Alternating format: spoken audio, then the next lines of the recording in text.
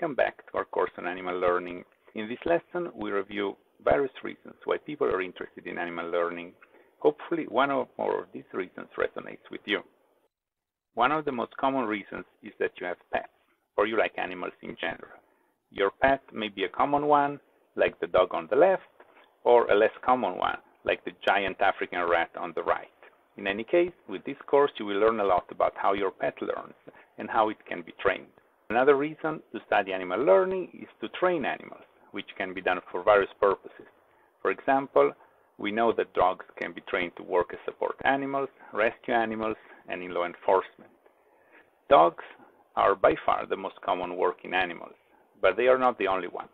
For example, the giant African rat has been successfully trained to sniff bombs and even to sniff tuberculosis in saliva samples. Animals are also commonly trained to act in commercials and in movies. All the animals you see doing complicated things on screen have been trained with the techniques that we will learn about. A third reason to be interested in animal learning is that you want to work in animal welfare or conservation.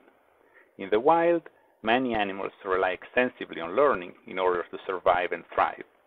They learn what is good and bad food, what their predators look like, and even what their own species looks like. Without an understanding of how animals learn, conservation efforts are pretty much doomed to failure. For example, if you want to breed bald eagles to reintroduce them into the wild, you must avoid that the eagle learns to recognize people as its own species. If that happens, once it is out in the wild, it will not seek out other eagles and it will not reproduce.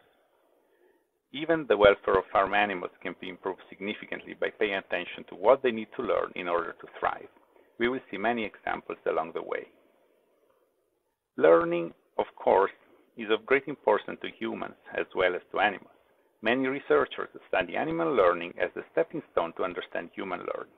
The study of animal learning has found applications in education and in other fields, such as in artificial intelligence. For example, the bad guys in some video games can learn about your style of play. The way they learn is often inspired by animal learning. Last but not least, many psychological ailments depend on learning. As we will see in the course, studying animal learning has helped us tremendously to understand phobias, addictions, PTSD, drug overdose, and other illnesses. I hope these are sufficient reasons to get you interested in animal learning. In the next lessons, we will begin to uncover this fascinating field. This lesson is over. Happy learning to everyone.